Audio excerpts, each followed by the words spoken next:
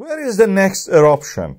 Something strange happened during the eruptions in the area of the Reykjanes Peninsula that we had several events.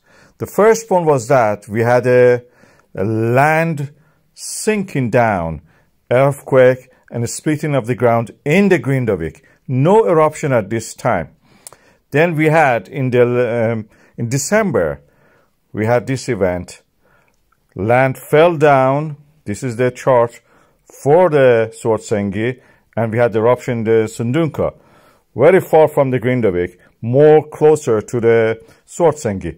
Then we had in January an eruption in the Grindavík area near Hagafell and Grindavík. Just that circle. Nothing happened in the Svartsengi. Land didn't rise. This is the elevation chart showing the accumulation of the magma under the Svartsengi.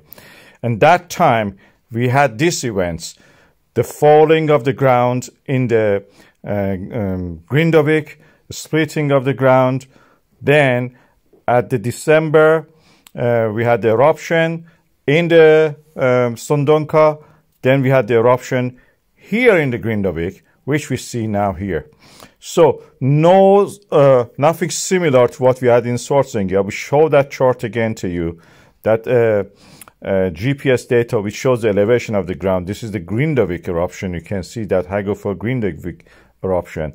This is what we saw in the Svartsengi during that event.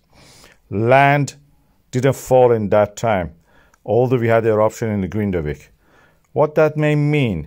My mind tells me that, based on the experience of what I've seen so far, is that probably there is a chance that we have some eruption between the Sundhnúka 4S and the 5H6G also. That area between Hagafell and the Sundhnúka. The next eruption must take place there. We had the split of the ground and the magma rising to the surface in Sundhnúka. We had it in Hagafell, but nothing in between. That place is stuck, is frozen in time as if. And the next eruption, as we know, the Svartsengi magma accumulation is happening yet. The land is rising. The next eruption is most likely there, not in Grindavík.